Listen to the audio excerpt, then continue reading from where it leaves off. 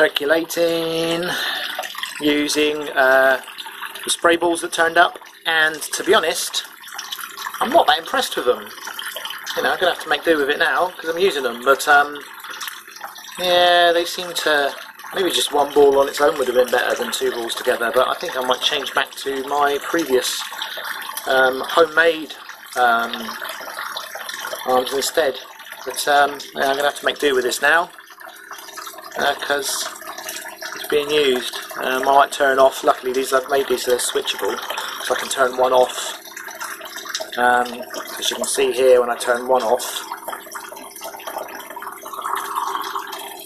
the other one actually works a bit better.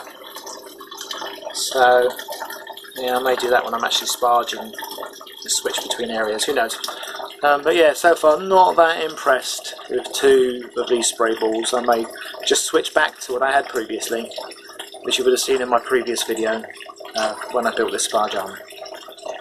I decided mid-circulation to swap the sparge arms out for the ones I built previously earlier in the week, and I'm much happier, much more of a consistent flow rather than just everything kind of trickling down the middle of the ball. So much happier with this. As you can see, it's hitting lots of different areas of the grain bed. Another 15 minutes left of recirculating, and it'll be time for sparging.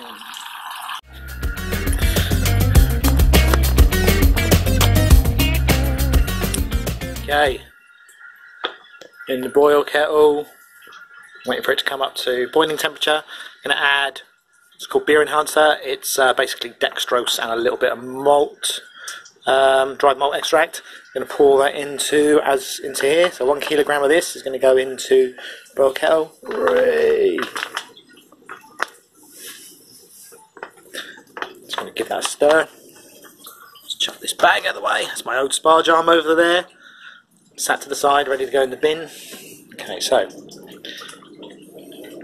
I'm very aware that this can go lumpy, but once it starts boiling, this will just dissolve and become part of the wort rather than being lumpy. I'm pretty sure. I've used this before in the past, and it's, yeah, no, it just doesn't leave any lumps. Anyway, let this come up to temperature, and then I believe we've got some hops to add for bittering at the beginning once we get to the hop break.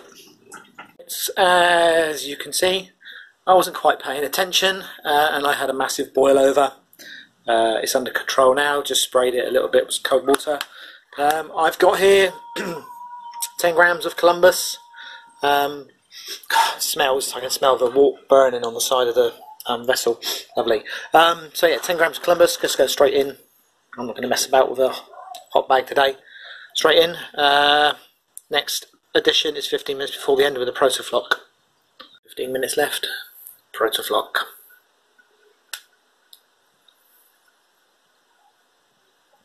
Just flamed out, as you can see, temperature's still high. Just chuck the chiller in, and I've now got the end of boil additions. So I've got 25 grams of Amarillo, 25 grams of Mosaic, 25 grams of Simcoe, and 25 grams of Citra, all going straight in.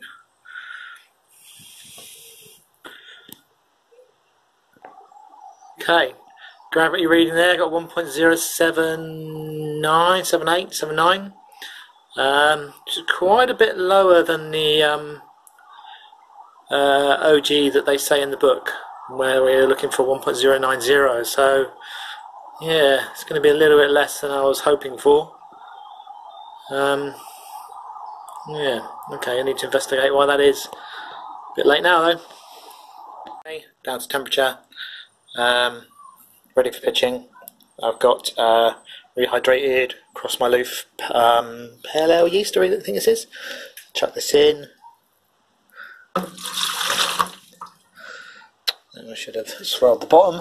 There's a bit of yeast at the bottom, never mind, I'm sure it's fine.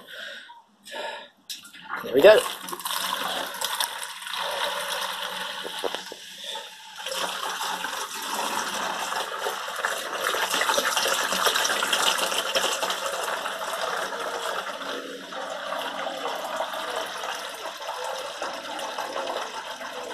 Okay, day 9, time for a massive hop drop.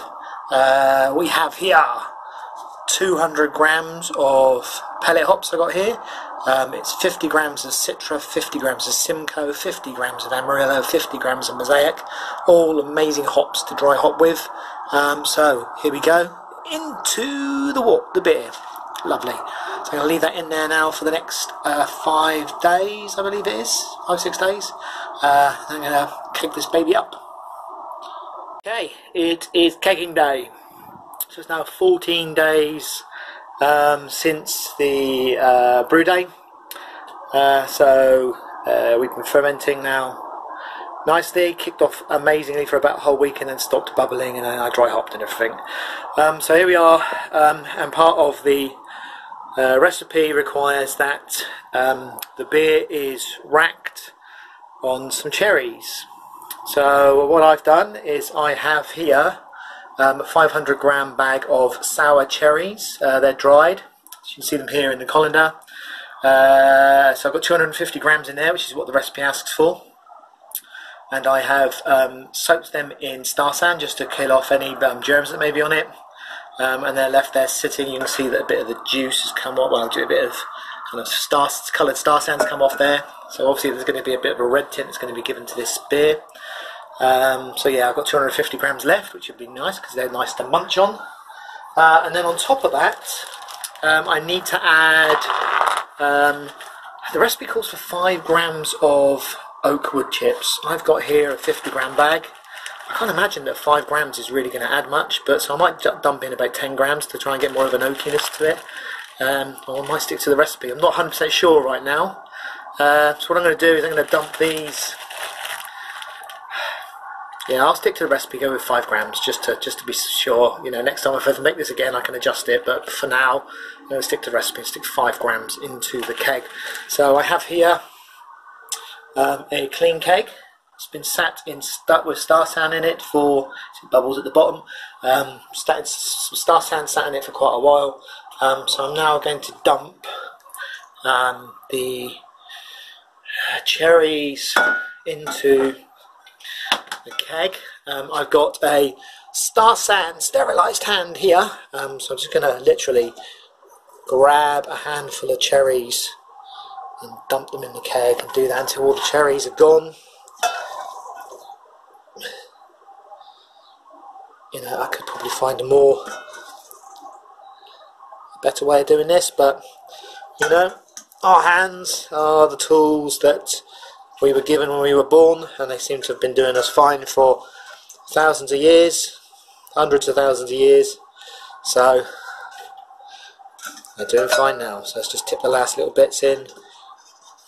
I'm going to spill any of these. Oops, there's some falling over there. Oops, I'm losing some.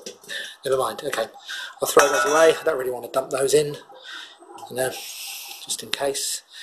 I don't risk any contamination really at this stage when I've gone so far in being hygienic. Okay, so we have in the bottom there, if you can see that, probably not because there's no light, probably about 240 grams, 45 grams of cherries. I'm just going to weigh up some oak chips and get them in there, and then we'll start dumping the beer on top. 5 grams of wood oak chips going in. Okay. Set in the bottom, again you can't see anything because there's no light. Okay, dumping into the keg gently, using a demi-john auto siphon today because I broke my large auto siphon for beer and I forgot to buy a new one, so I've ordered that on Amazon. But obviously it's not going to turn up for today, so this is going to take a little bit longer than it would normally take, but who cares. Have it. Finally, this took absolutely forever, going through a demi-john auto siphon. It took like 10 minutes to get it out. I thought it'd never stop. So I've got 19 litres in here. There's a tiny little bit of headroom which I'm going to purge in a second by getting some CO2 into the inlet valve and then purging any headroom so that I know that the whole top part is just CO2. I'm going to leave that to sit for at least a week before I stick it in the kegerator.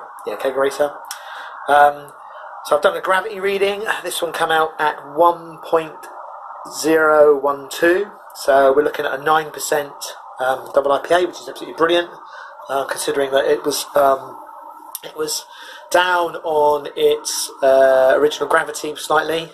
Should have been like a 10% double IPA or triple IPA as it says in the recipe, but you know, well, they're all the same, aren't they? It's come at 9%. Really happy with that. So I'm going to let this sit for 2 weeks. Sorry, for a week on the cherries, and then I'm going to stick it in the kegerator, start tasting it, see what it's like. It'll probably be 2 weeks before I stop drinking it in earnest. But for now, this is video over and out, and see you in a couple of weeks when it's time for the taste test.